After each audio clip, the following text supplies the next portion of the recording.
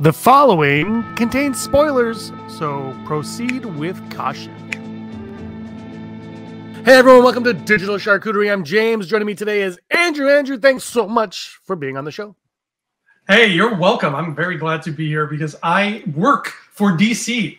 That's not that I lied. I don't work for DC. I just wanted to get people a little bit excited because we are also DC. In a sense, and every time I text you about this show, I'm so tempted to save time and write DC instead of Digital Charcuterie, but I'm like, what if I get the point across wrong and he thinks like, why is he talking about DC Comics?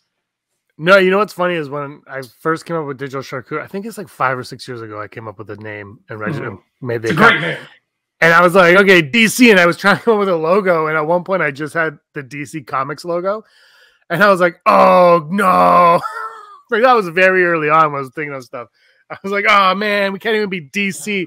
And then like some of the videos will be like, hey, DC fans, but I'm referring to Detective Comics. And it's but then like the logo is like full on the screen. I'm like, well, whatever. We're full of ourselves. But it's a lot of fun. But you're on the show today because we have 3 topics to talk about. We're going to talk about the Riddler prequel comic coming and what that is going to be, and we're going to break that down as much as we can. We're going to talk about your fan favorite lady Styx over at Blue Beetle, the big bad of Blue Beetle potentially, and Morbius. We are going to talk some Marvel, even though it's on the Sony side of things. But Morbius is it's a movie coming out.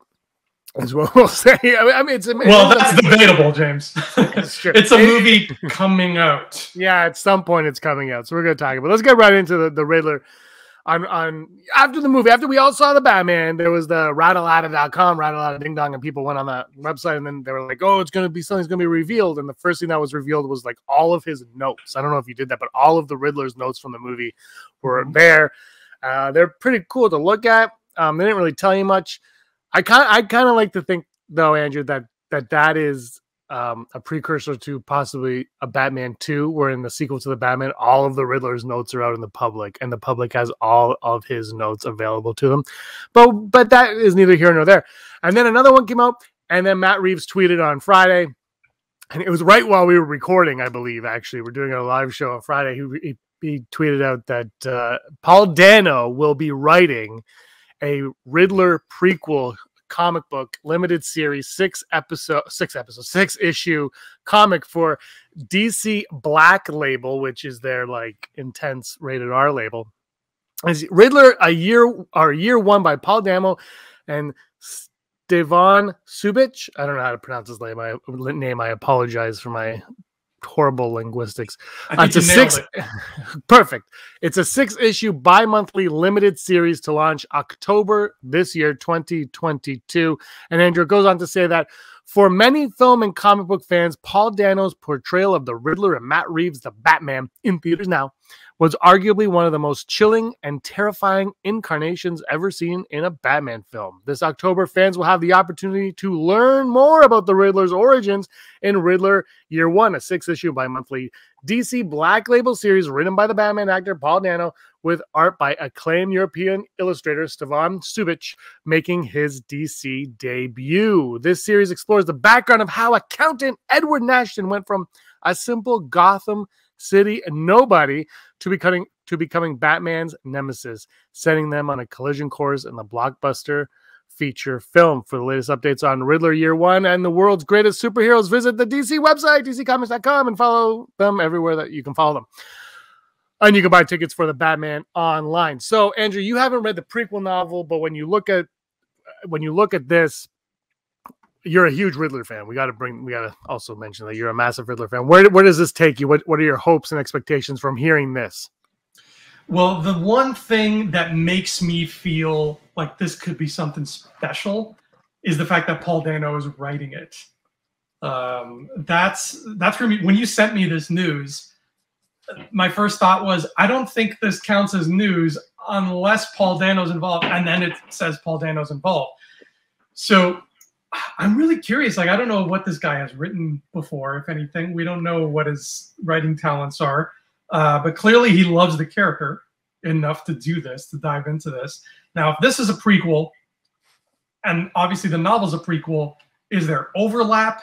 What is this going to tell us that the novel doesn't? Is this just an adaptation of the novel? I'm of a mixed mind because as much as I love the Riddler, I've never read good movie tie-in material in my life. Period. It does not exist as far as I'm concerned.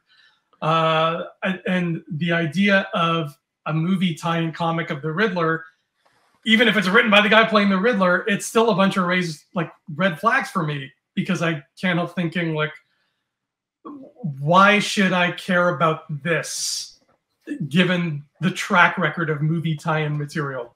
So I'm really curious. You said it's bi-monthly 6 issues? Okay, so that means it's going to take a year for this story to finish.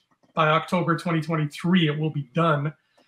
That's a long time for a 6-issue thing. Yeah. Paul Dano must be a slow writer. I don't know what's happening there. I don't know why they're pacing it out that way. But if you're going to tell a story that takes that long to tell, it better be damn good. And that's the paradox, because if it's damn good, why wasn't it part of the movie? And so I'm really, fittingly enough, I'm really just full of questions when it comes to this Riddler story. So I don't think it would have made sense to be part of the movie because it's before the movie, right? And the prequel novel it's not really 50-50, but it's almost 50-50 Bruce Wayne and Edward Nashton. And you see them kind of before they become their iconic figureheads. And the Riddler in this universe definitely has parallels to the comic book. What I liked about it was that he's a like an Uber Eats delivery driver, like skip the dishes kind of guy. At one point, he loves doing riddles on his spare time. But he is an orphan, and he grew up in Wayne Manor, which was converted into an orphanage, and that's why in the movie they live the Wayne and Alfred and Dory, not Aunt Harriet, live in Wayne Tower because the Wayne Manor has been converted to an orphanage. And at some point, so I guess spoilers for the prequel novel. If you haven't read the prequel novel, we should get into that. But I'm sure if you haven't read it by now, you're probably not going to. What's the name of that novel? It's like Batman, a prequel novel. I think it's not. Like, oh, okay. It's not. I have it on. I think. It's just like a prequel novel called The Batman or whatever. But so it goes half and half, and you figure it out. But as it goes on, the Riddler's kind of like he has no place in society. Like he feels like he doesn't belong anywhere. He's alone. You know, the people at the orphanage are nice to him, but he doesn't really care. And then he becomes a delivery driver for an Italian restaurant. And he delivers the food all around. And then one night there's a car race in it. And Bruce Wayne is a part of this. And he causes an accident for the car. And he feels really good about it. And that's kind of the catalyst of becoming the Riddler. And then he burns down Wayne Manor. But the thing with Wayne Manor that always kind of struck me when I read it, especially, was that he pulls the fire alarm before he sets it on fire. So that all the orphans and the workers and everyone, they leave. Like everyone is out of the orphanage. And then he sets it on fire, and the fire truck gets there before it's able to completely burn down. As you see in the movie, it's kind of like, this rundown shack, which is great. But I always love that aspect of it. And then you compare this to some, what is it, Detective Comics annual Batman or year one or whatever it is, where the Riddler has his origin there. And in that one, he commits crimes, but he doesn't feel the pleasure in committing the crimes. And he elevates it to the riddles, which he's very good at. And that's what I kind of feel was happening in this prequel novel, where they never really got there, but it was like he's committing these crimes and he feels good about it, but he feels almost empty. It's like eating a donut, which I like to say, like, it's like empty calories, right? It's like, he's like, I did this, but no one acknowledges that I did it. Like no one knows that I did it. And where's the cleverness of it all, because he's so clever and he loves his puzzles. And of course he becomes an accountant and all that stuff. So I kind of hope they play from, I hope they don't dabble in that novel at all. It's a young adult novel. Like it's 100 pages, 70, whatever it is. It's really short. It takes like an hour to read. I hope they don't dabble in that at all. There's no overlap. I hope it expands. It takes after that, right? It's like, he could be a Riddler committing these crimes. And he's like, this isn't for me. There has to be a moment, when Jigsaw and Saw is like, no, we're going to play a game. I hope we get a moment like that where we realize no, we need to play games. People are smart. I have to show people that they're smarter than this. And the other side, Andrew, is in the movie we learn about all of the corruption in Gotham City, and that's something that could also be explored in this. Maybe not at the forefront because it is a Riddler novel, but on the back, the back burner, while the Riddler's going on, little tidbits of information about Gotham being rotten, and then he can discover more about Thomas Wayne and the Waynes and Arkham and all of that stuff, and then the Falcone, Maroni, and all the mob dealings and stuff like that. And I'm really hoping we get that. But I hope there's no overlap with the book and the comic. And I don't think there would be. But Paul Dano is, Andrew, a massive Batman comic fan. Like, they shot this movie for 700 years because of COVID. And apparently he had so much downtime when they were basically isolated in their hotel rooms. All he did was read Batman comics the entire time. Nice. That's dedication. It's always exciting when you know the person making the movie or making the character is a fan, because you know they're going to do their best. They're not going to be flippant about it. One thing the comic could touch on then, because it sounds like, you know, in the novel, he's an arsonist, but not quite a murderer. And from the first frame of the movie, he's already a serial killer. So the comic might be about his first time taking a life, James. It might be about the first time he plunges a ballpoint pen into somebody's neck or something. I don't know. I don't know what he's going to do. It could be anything. I'm still just of the mind that movie tie-in material, you know, this is not something where there's a good story to tell. It's always a commercial with a plot. So I'm going to be hesitant. I'm not going to be like rushing to buy this the day it comes out. I'll probably just look up the plot online, and if it sounds like it's something interesting, then maybe I'll read. But I really can't get excited about movie tie-ins. I just can't. I gotta tell you, like, I'm looking forward to this because I like the Riddler, and I'm looking forward to seeing what Paul Dano has to say about that. But again, I say this about Star Wars all the time at Rebel Scum. It's like, okay, great, but why isn't this a limited series on HBO Max? Like, we're getting the Penguin limited series, so why is this just a comic? But at the same time, comics have value, and I really appreciate comics, and especially when the Batman comes from comic, it almost makes sense to go there. But again, you know, why wouldn't this be a limited series? I'm pretty sure Paul Dano would come back to do 6 episodes of the series. But I'm looking forward to seeing what more we can get out of the Riddler, because I'm hoping the Riddler comes back in a sequel and possibly even a 3rd film. Like, I'm hoping the Riddler sticks around with us, and it might not be the main antagonist going forward, but is an antagonist, and, you know, really ties Batman's hands behind his back with his riddles and whatnot. Because, I mean, the Riddler, the one thing that's great about that scene with the Joker and the Riddler in the movie is that the Joker could utilize the Riddler. Like, other villains in Gotham could utilize the Riddler because of his clever schemes and question marks and all that. Like, they can use him to their advantage as well, and he'd be up for it because he's trying to get his thing out of it.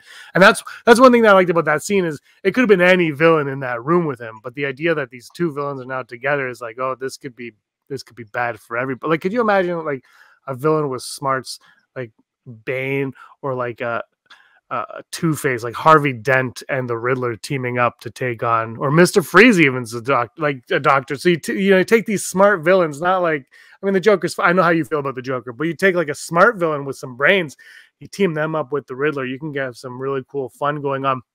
But to that end, maybe he comes in contact with other Gotham Rogues Gallery villains in this comic book, because we know the Joker has been in Arkham for a year, or it's an anniversary anyway, so at least a year you'd have to guess, and Batman's only on year 2. And I mean, obviously he doesn't meet the Riddler, but other villains could potentially show up in this comic. Oh yeah, and you know, the world building of Gotham is something that we're all really looking forward to. They could do something that I don't think the movies have really touched on yet, but the comics and like everything else does it a lot, which is the idea of the villains. Batman's villains are not the kind of bad guys who like to team up and shake hands and put aside the differences. They're usually like, this is my part of the city, and if you cross that line, my people are killing your people. So imagine getting a Batman 2 where it's like Two-Face is there and Riddler is there, but they're not pals. They are causing just as much chaos for each other as they are for Batman. I don't think you've seen that yet too much in the movies. Like Mr. Freeze and Poison Ivy, even though they end up not being friends, like they are teamed up for most of that movie. Two-Face and Joker in The Dark Knight, they only interact really once, and it's not really, they don't really affect each other all that much afterwards. Two-Face just goes off and does his own thing. In this Batman movie, they kind of do that though. Like Penguin's very separate, Catwoman's very, like, they're not helping each other out. They have their own plot lines going on they connect obviously, but their own plot lines are going on. I think that's the only way to really do it in a film though, is they have to somehow connect to the overall plot. Otherwise it might feel a little disjointed. Yeah, you just got to find that right balance so that it's not, you know, a super team of villains. It's, you know, this is where Riddler's goons are, this is where Joker's goons are, like a very Arkham City kind of thing. And like, you know, that there's gang wars going on, except it's not between Falcone and these mobsters. It's between a bunch of clown people and a bunch of plant people. You could have a lot of fun with that, and it might fit the tone of these. I don't know, but these the whole prequel comic thing is something that I will be sitting out. Well, that's just me. No, I'm going to force you to do it, and we're going to review them on the channel. We're going to talk about each one. I think it's going to be a lot of fun. I think Paul Dano obviously built a backstory for himself. I think some of that was probably used in the prequel novel. Some of Matt Reeves' notes in his notes were probably used in that novel. And I think he has a cool little story that he wants to tell. And, you know, he's an actor, right? And he's a filmmaker. So he probably was like, I want to dabble in comics. That's what I want to do. And I think it's going to be a lot of fun. Again, though, the question is, why wouldn't this be on HBO Max when they're, you know, HBO Max could use content and they're getting the Penguin and possibly Arkham Asylum, and some Catwoman stuff is also being rumored. All right, Andrew, let's move on to our next topic today. We're sticking on the DC Detective Comics side of things here. We're going to talk a little bit about Blue Beetle. Blue Beetle went from HBO Max to August 2023 in movie theaters. My guess on this is that, and I said this to you before we recorded, is I'm thinking maybe the theatrical world is where they're going to live with the Justice League stuff, and that's where they're going to have all that kind of films. And then on HBO Max, that's going to be their Gotham Knights stuff going on there, which they've announced is in development. We're going to get a Red Hood movie in development. Nightwing's coming. All that stuff is fun. Batgirl is obviously on its way. They're shooting now, and it's going to lead up into Gotham Knights. All that being said, now it's being reportedly rumored that the big bad in Blue Beetle, they're saying, is going to be a big threat, and they're calling this threat Lady Styx. That is who they are. This is not confirmed. This is what the rumor mill is having, and I think they start shooting next month, just a few weeks away. They start shooting this film. Andrew, you are a huge Lady Styx fan. You also love the band Styx. Anytime they have something with Styx in it with an X, you are all in. So why don't you tell everybody a little bit about Lady Styx and what you hope to see from Lady Styx in the Blue Beetle film? I'm all in. I can't wait to convert to Greek Orthodoxy so that when I die, I can literally cross the river Styx into the underworld. It's all about the Styx. Lady Styx is a cool choice. She's interesting. She is kind of a newer DC character. She showed up in 52, that story 52, which is, oh God, it's older. It's almost 20 years old now. Holy cow, we're getting old, James. 52 Thanks. Came out, 52 came out, I think, I want to say around 2006, 2007, and it was a weekly series that DC did. It was very groundbreaking. There'd never been anything like it. And it was a really cool story because it took just this big, like, interwoven plot, and it basically turned DC Comics into an ensemble TV show, which I really like. You know, it's like this issue is going to be about Steel, and then the next one is going to be about Renee Montoya and the Question. Like, there was so much cool, like, I love the way they did 52. And that's where Lady Styx first showed up. And from what I read about her, she was kind of meant to be not quite on the level of Darkseid, but close. Like, she was a big alien monster villain, like high level threat, like a threat enough that the Green Lantern Corps is always keeping an eye on her. And she is, I think, primarily since her introduction, she's been used as a Blue Beetle villain. I've never read an actual Blue Beetle comic. I know the character, I know his origin, how he works and stuff like that, but I never read any of his stories. But it sounds like she has become a mainstay villain of his. So that makes sense that they're putting her in this. She's a huge threat, though, which is interesting because they're not starting off small. They're starting off with a big gun. So it raises the questions of, like, okay, because the director of this movie has already said he has plans for a Blue Beetle sequel. And the only way I can think of that they could up the ante from Styx in terms of Blue Beetle is by bringing in Booster Gold and having it be a buddy movie. And I think that's that would be a great plot. But anyways, Lady Styx, I think that's going to happen. I do think Booster Gold is going to show up. Yeah. The fact that he hasn't shown up yet is crazy. He's super popular. It's not that crazy when you think about Warner Brothers and DC. It just It actually makes more sense. You're absolutely right. The Lady Styx is just this giant alien woman, and I think she's got at least 4 arms, maybe 6. I haven't counted her arms lately. I don't watch her every minute. I don't know what she's doing, but she's a huge threat. And she kind of lives in that world of not only Blue Beetle, James, but she lives in the world of the Green Lanterns, and the Green Lanterns are always fighting alien villains. And as well, she lives in the world of Lobo. She crosses paths with Lobo, the intergalactic bounty hunter, quite a bit. So throwing her in there interests me because not only is it a great sort of Blue Beetle villain to throw in, like it works, and not only is it another cool part of the DC universe that we haven't seen yet, but she has so many connections to these other pockets of DC that it could open up a lot of doors. And now all of a sudden, if this rumor has any grain of truth to it, this Blue Beetle movie just got a whole lot more interesting, maybe to the point where these executives made that decision to cross over from HBO Max to theaters for a reason. Yeah, that's where I'm at. We heard that DC has got their crap together and they seem to have a understanding of what they're doing. And that's why I said maybe Justice League is there and Gotham Knights is there. And I love the idea that this could open a door to everything. And I don't doubt the movie, but my concern with Lady Styx being the big bad right away is it's like when you watch superhero movies now, for the most part, and I haven't seen Eternals yet, but I've heard the ending of Eternals is kind of like, wow, how do you, like, it's over the top huge, right? Like the problem is when you do that in a solo movie, what are the stakes when you team up? Like, you know what I mean? Like my problem with the first Avengers movie, well, one of my problems with the first Avengers movie is Loki. He was just a bad guy in Thor, and now it's like I like that. Like, I know people love Loki, so don't knock me for that. But you know what I mean? Like, it's like you just went from Loki to Loki. Like, you just did a lateral move. Thanos made complete sense to me. Ultron's kind of there, but when you bring like a huge threat, like Loki could be big enough for the Avengers, but then he shouldn't be big enough. Like, he should be too big for Thor, is what I'm saying. Like. Exactly. If Thor can beat him in a solo movie, why is it more tense to put him against the whole team? Exactly. So that's my thing with Lady Styx. Is if Lady Styx can be defeated by Blue Beetle, maybe Booster Gold shows up. But if like, what is next? Like, how do you?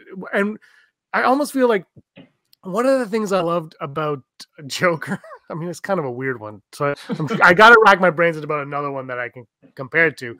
But the thing with the Joker is it's very small and isolated, and he just starts a movement at the end, and that's it. It's like, oh, okay, great. But like when you watch, like I love Man of Steel, but the ending kind of, it starts to go over the top, and you start to do these over the top things. It's like at some point you got to ground it a little bit and then get the team up to deal with that big, huge event. Like, I mean, this Man of Steel, Batman v Superman went right to Doomsday. Like, here's Doomsday, and you're like, well, would you hold your pants for a second? Let's get there. So that's my one concern with Lady Styx and Blue Beetle, is that maybe we're going there too soon. But at the same time, it's Blue Beetle. Blue Beetle is not Superman, not Spider-Man.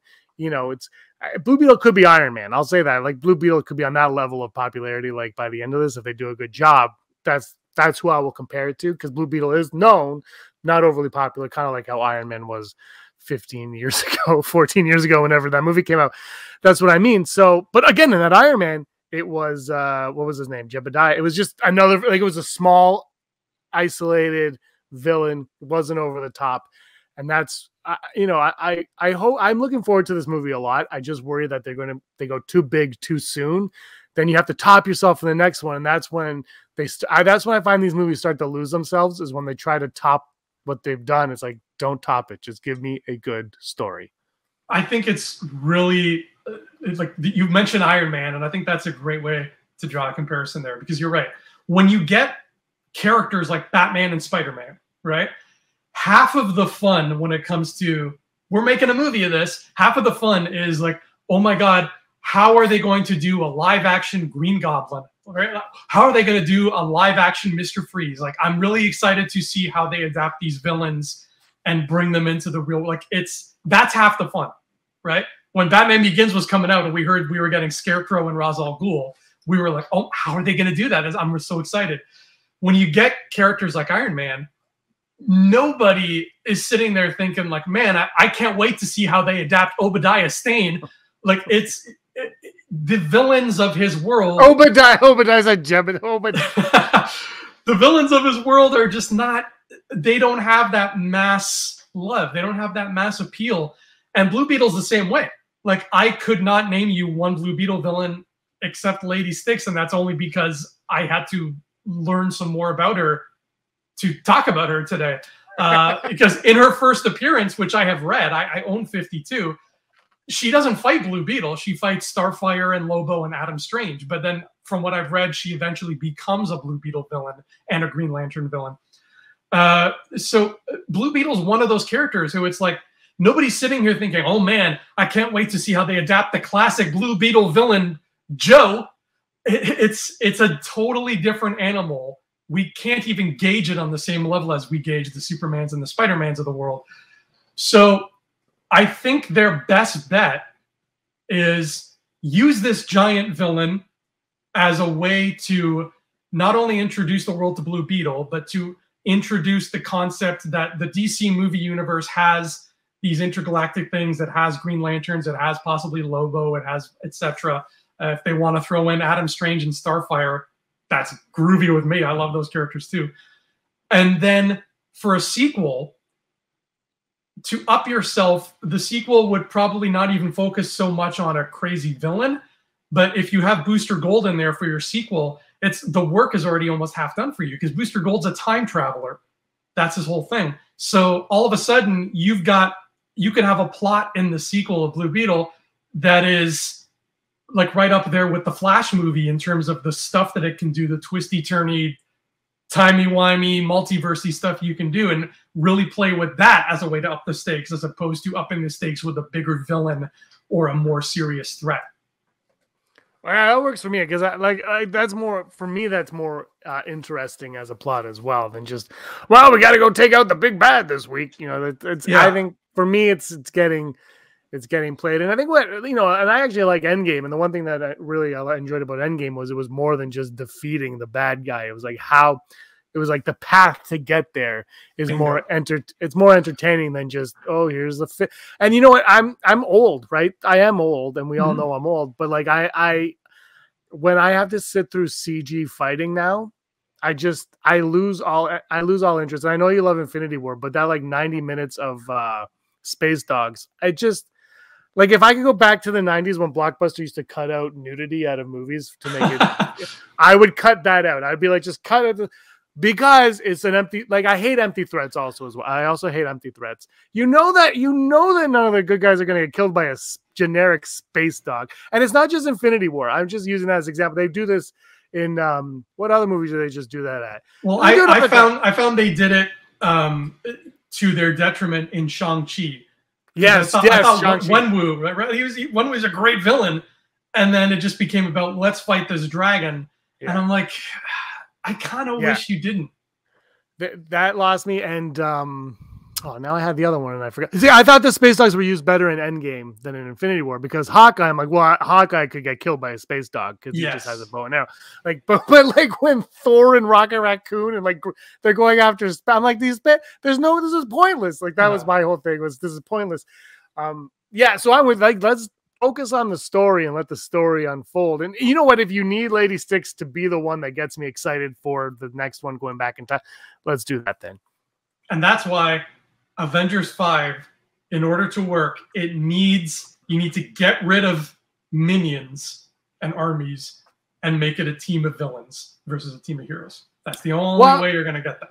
Marvel is they're weird right now, man. They got the multiverse, Midnight Suns, is Midnight Suns real, or is that just like something they're toying with? It's early development, but Oscar Isaac just mentioned it. Like, it's happening. It's definitely going to happen. I think it's smart though. I always say this, don't give me the Avengers right now. We've had the Avengers. Let's work on other teams. Get the villains to team up. Like, figure out other things. You have to establish something different than what we had. Because if we just go through phase 4, 5, and 6, and it's basically 1, 2, 3 with different people, I don't care. Like, right. Well, I mean, but then at the same time, I'm old, and there's kids who are seeing it for the first time, so you can argue that case as well. But if you do it and you have Midnight Suns here and like Young Avengers here, Fantastic Four here, and 3 Spider-Man over here, like that, I'm in on that. Like, give me all that, and then they could come together for Giant Avengers, and they can take out whatever the heck threat they have next. on their docket. All right, Andrew, let's move on to our third and final topic today. Morbius. I'm going to go see Morbius on March 31st. I'm going to go see it the day before it comes out. I'm going to see it in the afternoon. I'm going to do an out-of-theater reaction. I don't know if I want to see it, but I'm going to see it. I'm hoping for a good time, but this doesn't seem to be the case. Look, this movie was supposed to come out like right around the pandemic. It got delayed because of the pandemic. It should have come out in January. I think if it came out in January and it flopped, people would be like, pandemic. But now it's like, I don't know, Batman just did so well. Spider-Man, like, it's kind of strange. But I do want to bring this up. So the rumor is right now, well, the word on the street is now is people are seeing this movie and they are hating. Critics are not liking this movie. I don't even know if there's an embargo. And if there is, it probably won't lift until like a week after the movie comes out. They're not happy with this movie at all. People aren't liking it. I saw some people online saying they've seen it and it's a mess. But some people are going to like it, they said. They're like, some people are going to like this, but it's a giant mess. It just, the biggest problem is it doesn't know what universe it's in or what villains it allows itself to use in that universe. So it kind of just lives in like some weird thing. But someone did tweet this out, and I didn't save the tweet. But Venom has a tomato meter, which, you know, I hate Rotten Tomatoes, but a tomato meter score of 30%. All right, on Rotten Tomatoes has 30% approval rating from 361 critics. But the audience approval of Venom, 81%. That's 51% more people like it. And that's from 25,000 plus. That's a lot of people going on there being like, hey, we enjoyed this movie. And obviously they did because they made a sequel to it. I don't have the numbers for the sequel in front of me, but let's just go with Venom and this. Morbius, maybe this is another case where critics don't like it because it's not made for them. But audiences are going in, just like Uncharted, they're going in and being like, no, this is a better time than I thought. Do you think that could be the case with Morbius? Oh, boy. James, I think you said the perfect thing that sums up this motion picture, which is, I don't know if I want to see it, but I'm going to see it. It's like it's been like a carrot. If it would have come out the first time, I probably would have passed. But now I'm like, well, now I kind of got to see it. That they might as well use that in the marketing, because I can't think of a better sentence that sums up Morbius as a film. Because like, here's the thing, I feel the exact same way. Me and my group of friends, like Tiago, like Harmon, Chris, you've met those guys. We are all super Spider-Man nerds. We all grew up on that Spider-Man cartoon. Yeah. We are excited anytime anything Spider-Man happens. The 90s Spider-Man cartoon. The 90s Spider-Man cartoon. Yeah, not the Super Friends. Which had Morbius in it. Yeah, that was my introduction to Morbius, in fact. Yeah. So anytime anything Spider-Man related comes out, like obviously No Way Home, the first Venom movie, the second Venom movie, we were like, yes, all right, let's go, guys. Come on, let's make plans. Let's get tickets. Let's go. And that conversation is starting to happen on WhatsApp of like, hey, Morbius has a release date. Who's going to get tickets? Whatever. But there's a difference in the conversation this time. And you can feel it. You can feel the lack of electricity in the air, James. And it is that difference. It is that shared, unspoken feeling between the six of us guys where we're all thinking the same thing. We're all thinking, we don't really want to watch this movie, but we're all going to watch this movie. And I think it comes down to a little bit of what I said before regarding how Iron Man and Blue Beetle, like what you brought up too about their villains, you know, nobody cares. And it's the same kind of situation here, but I feel like even more so. Every person I know who is talking about watching Morbius is always talking about the same thing. Is always talking about, I'm really curious to see what universe this is set in. Nobody I have ever talked to in the last 4 years or whatever that this movie was supposed to exist has said, I can't wait to go see the story of Michael Morbius. How bad is that? Like, should we care what universe? This is the problem. Like, why should we even care what universe? Like, because Venom, to that point, no one went to Venom being like, what universe is Venom in? No, we just went and watched Venom. But yeah, Morbius is it's this completely different beast. I feel like this movie looks like it came out at like around the Blade time. Like it was a word, like it was a. I love Blade and Blade 2, but this looks like, you know, it came out at that time and it didn't quite nail it, like Spawn. Like it was kind of like, you're like, what just happened? What? I guess I saw it because it's a comic movie, but that, you know, and it feels like it has that sensibility about it, and I don't know how I feel. But also, Kraven the Hunter just started shooting now. Are you excited for that? Do you think your friends will have a different attitude towards that? I don't know if they'll have a different attitude. I mean, I'm more excited for Kraven by like an inch, only because I like Kraven and Chameleon more as Spider-Man characters than I like Morbius. I always thought Morbius was just kind of a lame villain in that cartoon anyway. But I'm still not like stoked for Kraven. And I mean, this Morbius thing, like this is a problem. This is when all these artsy fartsy directors talk about how they hate Marvel and they hate what Marvel has done to the industry. You can't blame Marvel. Marvel's doing its own thing, but this is a reason, like this is a prime example of those artsy fartsy directors have a good point, because all anybody is caring about with this movie is what shared universe does it fall under. And that's a big problem, because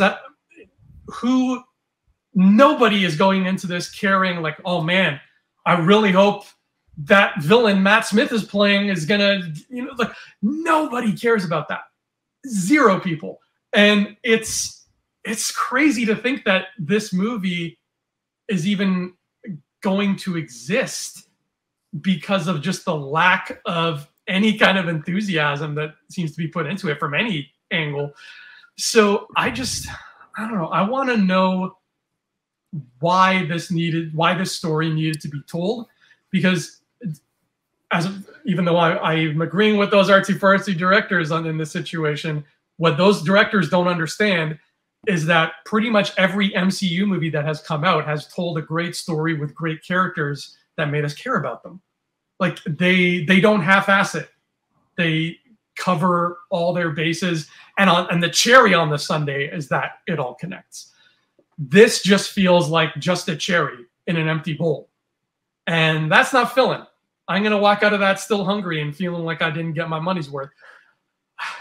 I hope it doesn't try to connect. Like, why can't, like Venom? I haven't seen the second Venom still, sorry, but like Venom never tried to connect. I mean, I know the post-credit scene for Venom. I've seen that obviously, and I've seen No Way Home.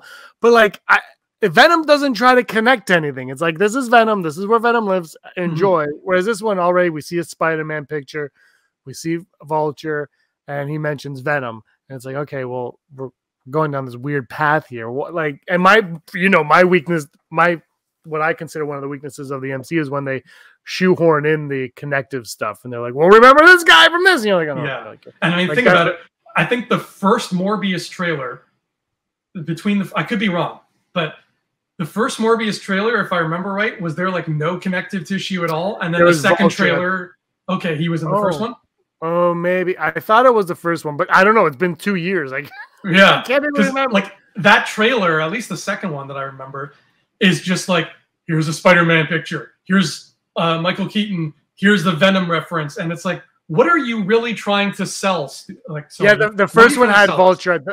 I think the first one had Vulture at the very, very end, and everybody thought that was an end, like the post-credit scene or the end of the movie. And it looks like it's going to be like the middle of the movie or something like that. I don't know if it even, I think, to be fair, though, we haven't seen the movie, and so they might be forced, like, there's no buzz for this movie. Like you said, it's kind of like, well, Morbius is coming out. Like, do people even know it's coming out April 1st? I don't even, because that's April Fool's Day, and of all the movies to drop on April Fool's Day, it's Morbius, the one that... that's not a coincidence. Yeah, like, I don't think people are excited for this movie, and I think that trailer that you're referring to was kind of saying, hey, you want to be excited for this because, look, there's Spider-Man, and there's Vulture, and there's Venom, and like I think that's what they're saying, and I don't know. I mean, maybe it is, but I don't know if that is going to be reflected in the final cut of the movie. I'm just speculating because as a marketing standpoint, it kind of makes sense for me to be like, well, Spider-Man just made a lot of money and nobody cares about Morbius, and this has been delayed 700 times. Let's tell them this is in the Spider-Man universe. Which Spider-Man universe? The Spider-Man universe.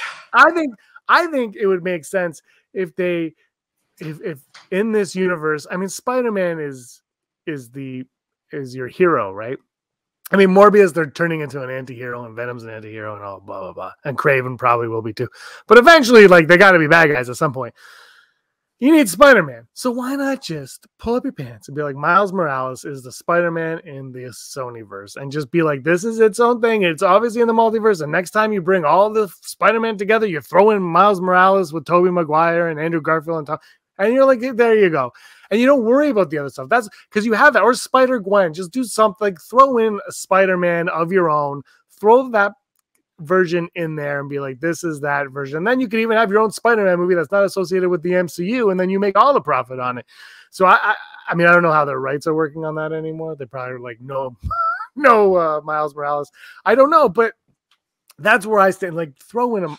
You have so much potential and opportunities there to do something, and instead you're just confusing everybody, and you're delaying a movie that nobody was craving for in the first place. Not that that's a thing. Like, people don't ask for movies, right? Like, we get what we get and we go to see it. But I think when it comes to comic book films, though, it's different. It's like, if the MCU has carte blanche now to do whatever they want because they have established themselves. But so far, Sony's had Venom. Like, they've had Venom, and now they're going to be like, here's, and I applaud them for trying with Morbius, but I also feel like what they're doing with Morbius, Craven, Madam Web, and all this stuff, it feels like if they had a streaming service, all of this would play a lot better as straight to streaming or series on the streaming service rather than throwing them in the theater. Because they're also, I mean, Jared Leto's, I guess, a star, but he's not a box office draw, I wouldn't say. And Aaron Taylor Johnson's not a box office draw. It's not like I mean, Tom Hardy's their biggest star, and it's not like, I don't know if Craven or Morbius are big enough on their own to generate excitement without somebody like a bigger name portraying them. Because okay, Chris Hemsworth was a nobody when he got Thor. He was Captain, the original Captain Kirk, Captain Tiberius Kirk. But then, like, you had Robert Downey Jr. already establishing how amazing Iron Man was at that point. Like, like, you already had stuff like that. And Robert Downey Jr. wasn't a huge name, but he was Robert Downey Jr. He just wasn't the Robert Downey Jr. he is now. I don't know if you're there yet with Sony, and I don't know if they'll get there. No, they are marketing this movie to just cater to the junkies of shared stuff. And that's not going to spell a good fate for this movie. And I hate to sound like a negative jerk when I say that, because you're right. I have not seen this movie yet. I can't pass judgment on it because that wouldn't be fair. But like, I have plans for the Morbius movie to be the next video essay that I talk about on my channel because of how odd this movie is and its existence is. But I mean, you look at another movie with another character / group of characters that nobody cared about coming out in a shared universe, and you look at the difference between Morbius's trailer and this trailer. Guardians of the Galaxy, Guardians of the Galaxy's first trailer didn't come out saying, look how connected to the Avengers this is. No, it came out and said, look at this crazy, cool, fun comic book movie we're going to make and how big and colorful and insane and vibrant it's going to be. You're going to have a blast with this. And we did. And that was one of Marvel's best trailers. So the fact that Morbius, or rather that Sony, feels like they need to sell this movie on its connective tissue, it tells me they got zero faith in this film. So I can't have faith in something if the producers and the studio doesn't have faith in it either. I don't know. Well, I'm going to go see it March 31st, and I will report on what I found this one to be. I don't know. Like I said, I hope it's good. I mean, I hope, why not? I think the one thing it has going for it is Moon Knight. And apparently Moon Knight's really good. Everyone's loving Moon Knight, and Moon Knight is also zany and in Marvel. And so, it's kind of and Blade is coming. So you kind of have that supernatural element working for it. This might have been better if they delayed it even further and like let Moon Knight kind of run its course and then really piggyback on the success of Moon Knight if people really seem to enjoy it and been like, hey, you like Moon Knight? Watch this thing. This is vampires. That's the same type of, supernatural. Let's do it. But it doesn't look like obviously one is Disney, one's Sony, but at the same time, they're both Marvel characters that you could totally piggyback off of each other and use to some extent, unofficially use, I should say. But anyway, Andrew, that's going to be the end of the show. We're going to wrap it up. It's Monday. It's Manic. We've done it. We talked Riddler. We talked Lady Styx, and we've talked Morbius, which is a normal Monday. Usually on Mondays, Monday. I talk about those three people. So those are all you ever talk about on Mondays, and I'm like, I don't know, who is this? Why do you keep talking to me about this? But thank you so much for joining me today. Where can everybody find you at? You can find me on my channel, Andrew Fantasia, the YouTube channel, and on Instagram, Andrew_Fantasia. And if you like me and you think I'm cool and you like stories that I write, then you can buy this book. This is called Side Scroller, and I wrote it, and it's orange. There it is. That's it. You can find this on Amazon right now. If you don't like big bricks of paperback like this, you can get an ebook. That's fine. I'm not going to judge you if you get an ebook, but paperbacks give me more money, so that's always nice. No, they don't. And James has fully recommended the book. He gives it a 1.5 out of 7. Out of 7. Put it on Kobo, and we can all be happy. Buy your book on Amazon. Yeah, there you go. Thanks everybody for watching. Give us a like and a subscribe, and until next time, may you be the master of your own universe. Styx.